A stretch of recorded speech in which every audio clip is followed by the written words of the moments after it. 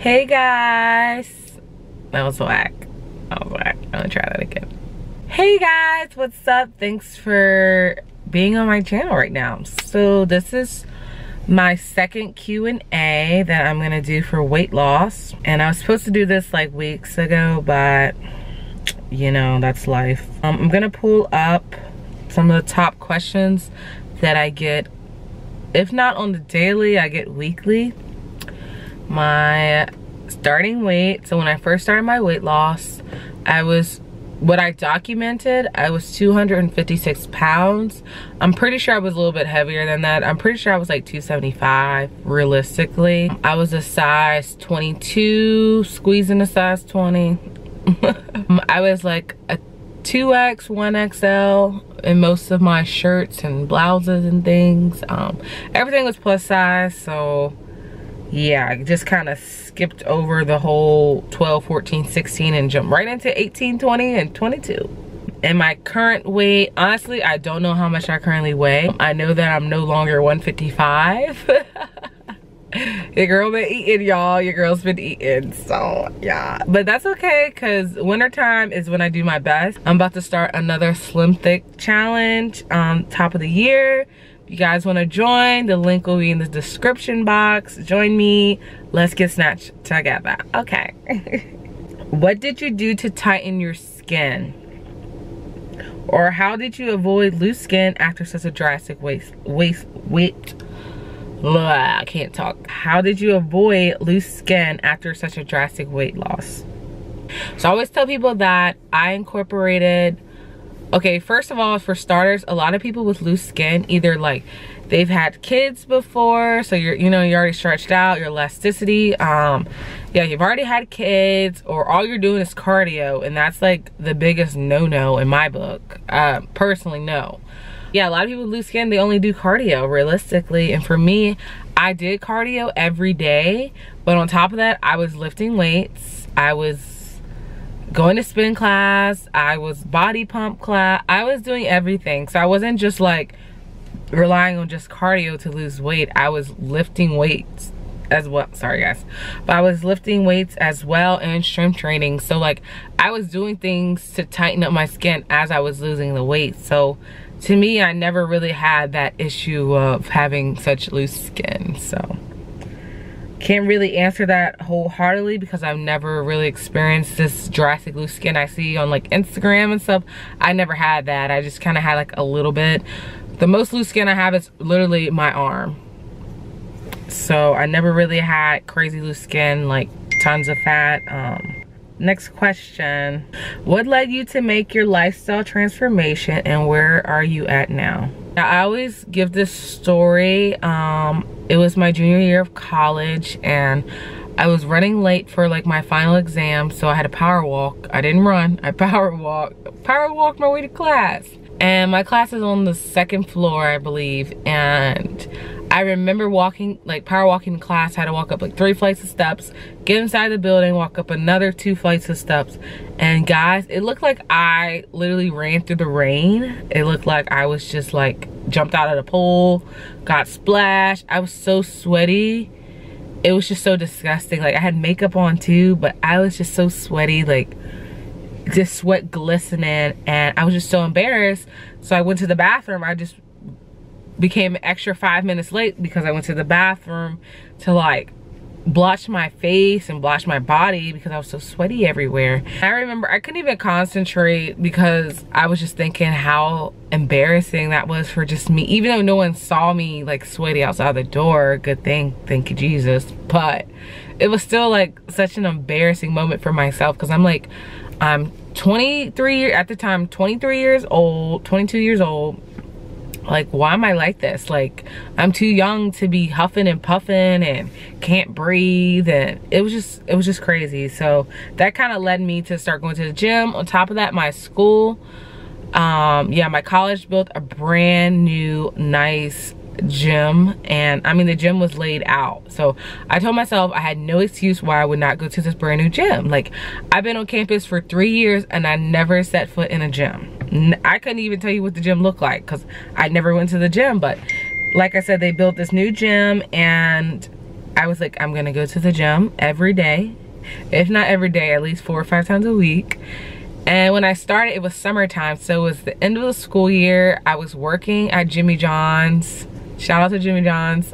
I was working at Jimmy John's, so I had 3 months before my senior year starts. Literally, the crunch period is just getting started. Then the rest comes easy, you know? But just getting started, I was just like going to the gym every day. Actually, when I first started, I didn't go to the gym every day. I would walk outside like early mornings because I didn't want to see anybody to see me. So I would go walking like 6, 7, sometimes 5 o'clock in the morning, like till I hit my 10,000 steps on my Fitbit. If you have a Fitbit, add me. My goal every day was 10,000 steps, and I did whatever I possibly could to get my steps.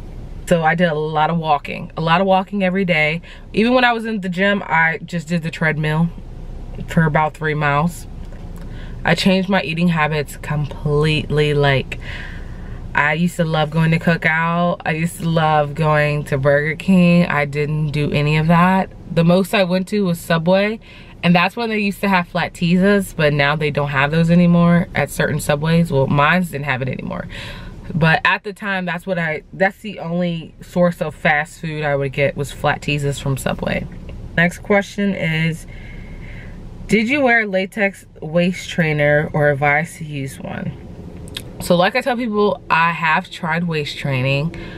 Have I been consistent with it? No. Would I recommend it for you guys? I'd say it's a personal preference. I see some people that wear them, they're like, they work for me, blah, blah, blah, blah, blah.